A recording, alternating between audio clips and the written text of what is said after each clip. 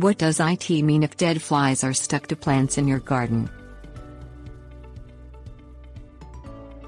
The dead flies stuck to twigs, vines and other garden plants are most likely seedcorn maggot flies or Delia platura. The larvae of these flies damage vegetables but not flowers, trees or vines. Identification. Seedcorn maggot flies are grayish with red eyes and only around 1/5 inch long. Dead seedcorn flies stuck to plants often have pink stripes around their abdomens. Significance. Those pink stripes on the dead flies are the reason why the flies died. They are the spores of a fungus.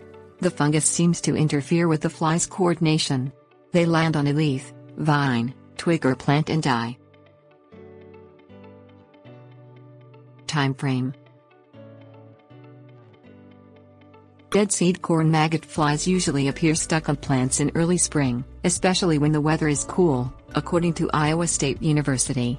But they can appear up to summer because they can breed up to 5 generations in 1 year, according to the University of Kentucky.